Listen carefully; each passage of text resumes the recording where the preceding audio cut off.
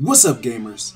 How's everybody doing? And welcome back to the channel. Today we're gonna go over the best investments to make a lot of stubs. We got a new roster update coming in the next 48 hours. So if you want to get ahead, make sure you stay tuned to this channel by dropping a like on the video, subscribing if you're new, and turning your notifications on. We do have the double giveaway, so make sure that you are subscribed and make sure that your notifications is on. Go ahead, double check it, and shout out to all the MVPs. A lot of y'all been showing a lot of love and support, and I thank each and every one of y'all. Let's get into today's banger. If you're looking for great gaming services, head on over to MLB and make sure you use code FAT for 5% off your order.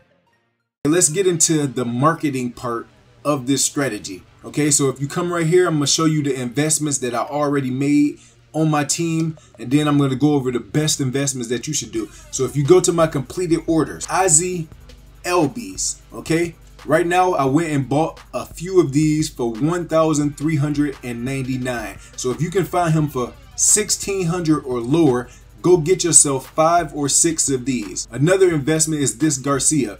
He has about 14 to 16 home runs in the season, so sooner or later he will get upgraded. Now you can see when it's a gold, the sale now has to be at least 1,000. Okay, but I went and picked up a few of these for about 1,002 stubs, because if he does get the boost that he needs, if he goes up to at least an 83, that's going to take his price from 1,143 to the 36 to 3,800 range. So me having 5 to 7 of them, that would be a quick 4 to 5,000 stub profit, and that's always a good thing. The next investment you should be looking for is this STUBS. You can see Atlanta Braves, he is playing up to an 86 overall. So whether they give him a 1 stat boost or they give him that 2 stat boost that he deserves, that will give you an extra 4 to 5,000 stubs every single time. So you can see right now, you can go buy these for $15.56.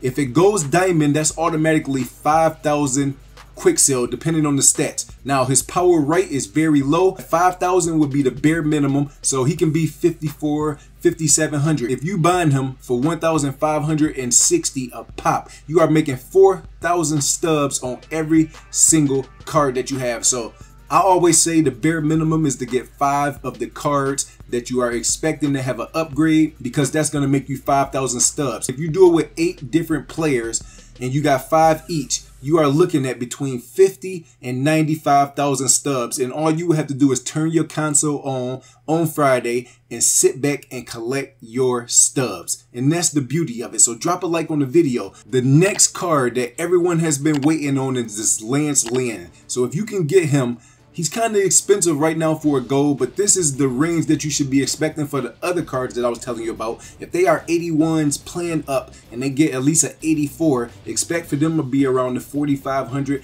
to 4,900 range. So if you buy them for 1,700 and you can sell them for 4,900, that's 3,000 profit that you will have on every single card, whether it's a duplicate, if you got 12 of them, if you got 5 of them.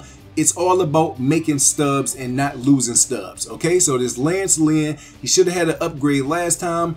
This week he should be going up to at least an 86 minimum. So that's going to take his price up from this 4,000 at least double in price. I got about 6 or 7 of them. The next card that I'm expecting to get ready to go up is this Yuli Gurriel.